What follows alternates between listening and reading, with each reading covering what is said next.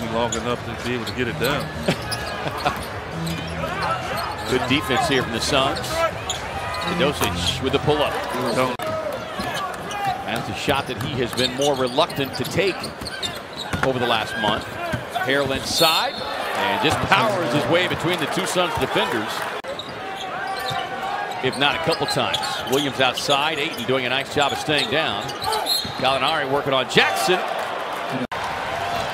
Suns retake the lead. Their last coming back midway in the second quarter at 45-44.